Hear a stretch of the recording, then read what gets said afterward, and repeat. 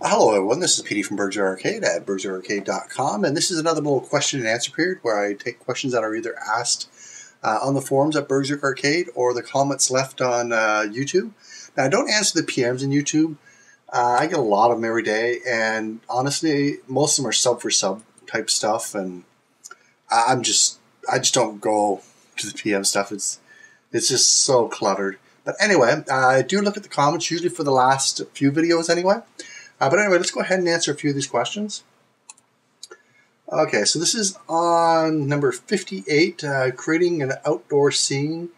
I assume you meant to say how, but anyway, how do you get get that watercolor? It's been a while since I looked at that video, but I haven't really done a whole lot, at least back then. This is the original village. It was probably just the regular default. You can actually go over, if you select your water, and go over to your inspector. If you look at the shaders and materials and everything else, you can play around with a few of them depending on the water you're using. But that's pretty much it for that. I don't recall actually playing around with it that much. It might just be that I'm using the Pro version, and the Pro version has a few more options than the free version. So the next one, it's on 115, bonus, swimming. I have no idea why mine won't work. I'm using JavaScript, and I'm not saying the actual names, because since these are generally people having trouble with stuff, there's no point in pointing out names. But anyway, but it shouldn't make a difference. I'm using JavaScript, but okay. So you're not using C#, you're converting it from the JavaScript. First off, there's going to be a few things that you can't do in JavaScript that we're going to be doing in C#. I'll let you know that ahead of time. You're already on 115, so you're about halfway caught up. Yeah, anyway, there's things that you won't be able to do in JavaScript. And there's going to be actually a fair amount of things later on that you can't do in JavaScript, at least efficiently. So I just bite the bullet and learn C#. Anyway, when I hit the water, gravity isn't disabled, so I move below the collider. Setting is swimming to true. So its setting is swimming to true, but you're still going below the water. So here's the piece of code: if is swimming.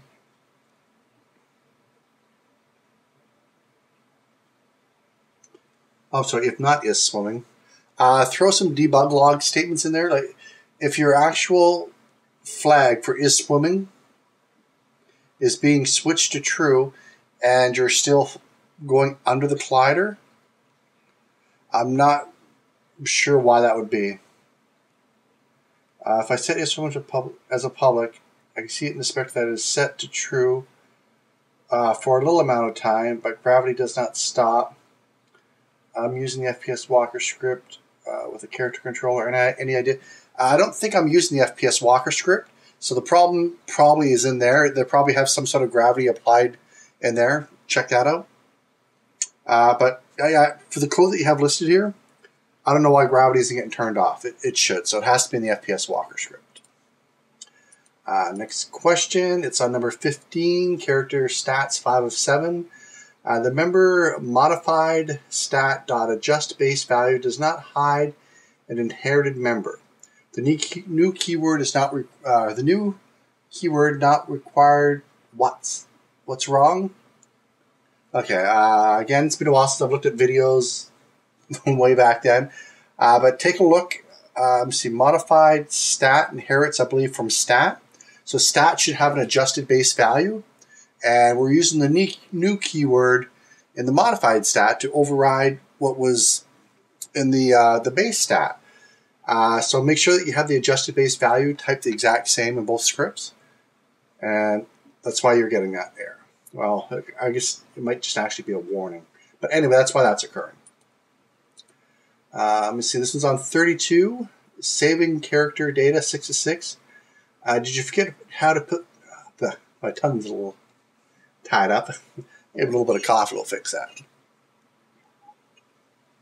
Okay, at BurgZerg Arcade, did you forget to put how to fix the problem? I'm actually adding a few words in here. Some of the people don't speak native English, and like I said, my tongue's also a little tongue-tied this morning. But anyway, Did you forget to put how to fix the problem we had in the previous video? It's the problem where when you save your vitals don't get a value and they stay at 0. That's on number 32. I'm not sure when I implemented that code fix.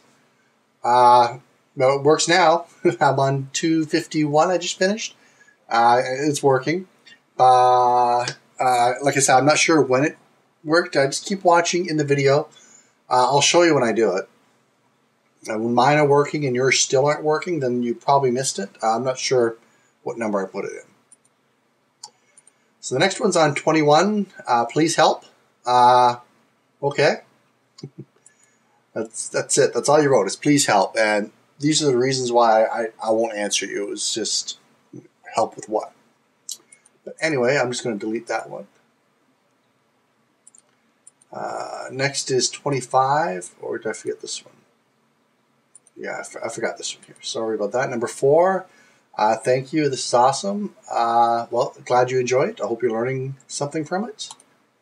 I didn't mean to delete that, but it's on number 4. So when I'm editing this, make sure I go back and thank them.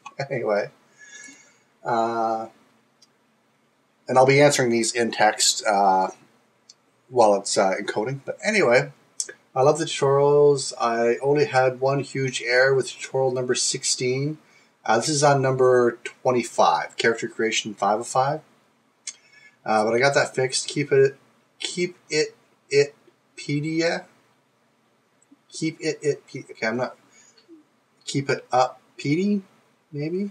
Anyway, one thing that I would ask is whether or not you could zoom in on the scripts like you did in the earlier segments. That really helps me. That really helps my coding and scripting. Thanks for everything. In some of the earlier ones, I was jumping around between 720p and 1080p.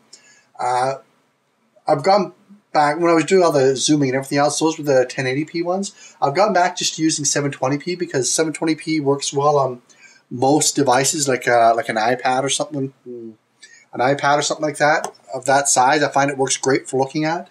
It's still a little small on tinier cell phones and stuff like that. But there's not much I can do about that. I'd prefer not to be zooming in and out. That's why I'm using 720p. Even on a modern screen, on some of the screens that I have, some of the smaller ones, like this one here, which is 17-inch. This is what the camera's mounted on right now. It's a 17-inch, and it's the old white iMac.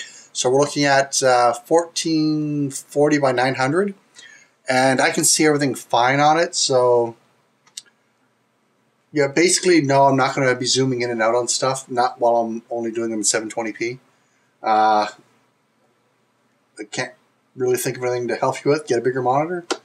I know it's not the answer everyone wants to hear, but if I can view them well on a 17-inch, sure, it might require pausing and a little alt-tabbing and stuff like that, but I assume you're probably pausing and looking at the code that I'm writing as you type it in anyway. I'm pretty sure you're not typing it in real time.